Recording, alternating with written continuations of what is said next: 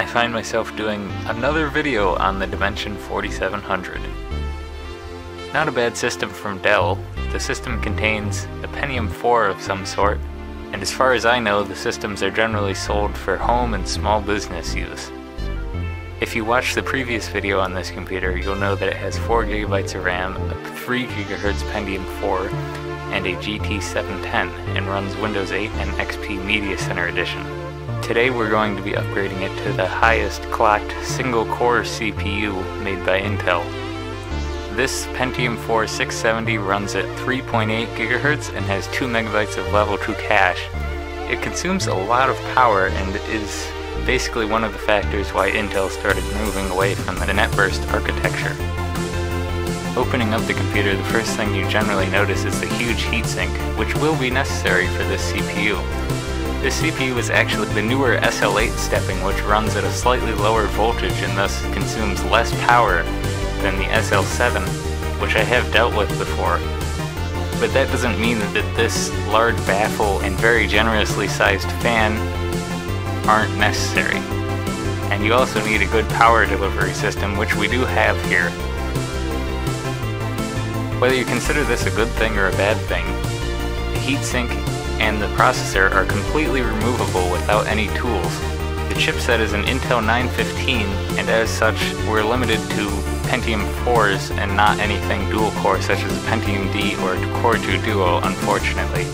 For whatever reason, this copper on the bottom is sort of corroded looking, which doesn't really make sense, because the rest of the computer is fine, but the heatsink works anyway. And as you can see, ours has some old thermal paste and is a bit dusty. The old processor, a Pentium 4 630, was fairly common for the time and boasted reasonable performance for the time and didn't break the bank. Putting the new CPU into the Zero Insertion Force LGA 775 socket is easy enough, as you know. And I'm just using some cheap TG7 thermal paste from the local Best Buy. It's not great, but it will work.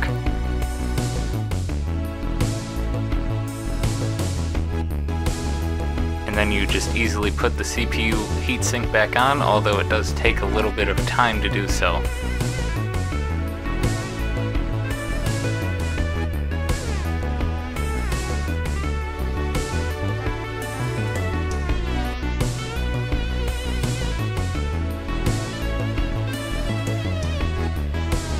With the computer all set up again, we'll boot into BIOS and make sure that the CPU works without exploding.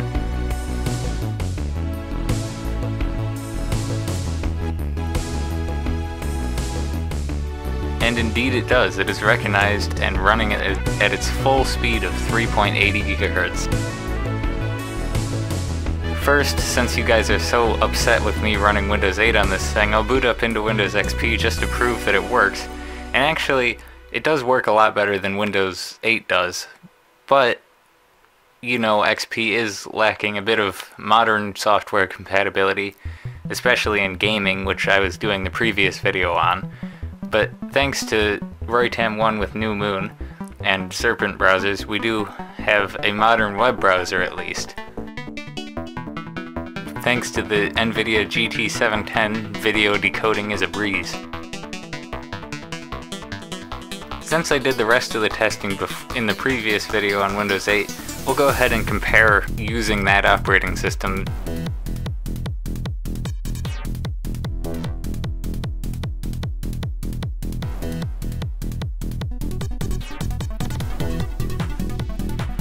As you can see, our performance scores went up from a 4.1 to a 4.5, and that's because the limiting factor is the processor. And I think that score is very generous considering we have a Pentium 4 running on Windows 8. I wasn't kidding when I said that this processor consumes a lot of power, because it produces a lot of heat and requires the fans to run very fast to compensate. Now temperatures aren't that crazy, but they're a lot higher than I'd like, with some of the VRMs easily hitting 75 degrees Celsius. And in case you need a meter to tell you that this thing consumes a lot of power, it does. But it's not really a problem in terms of delivery of that power thanks to a 305 watt power supply. Now the main thing we looked at yesterday besides gaming was web browsing, and yeah, it can do that, but Firefox these days just isn't optimized for such old CPUs, I don't think. Twitter's usable, but it's slow and buggy as always, but that's really not because of the browser specifically, or the hardware.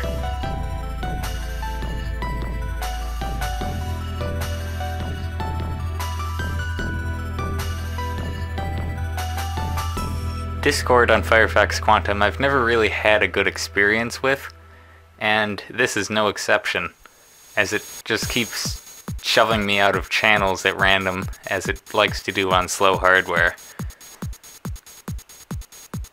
However, it is usable and maybe even slightly better than it was before we upgraded the CPU.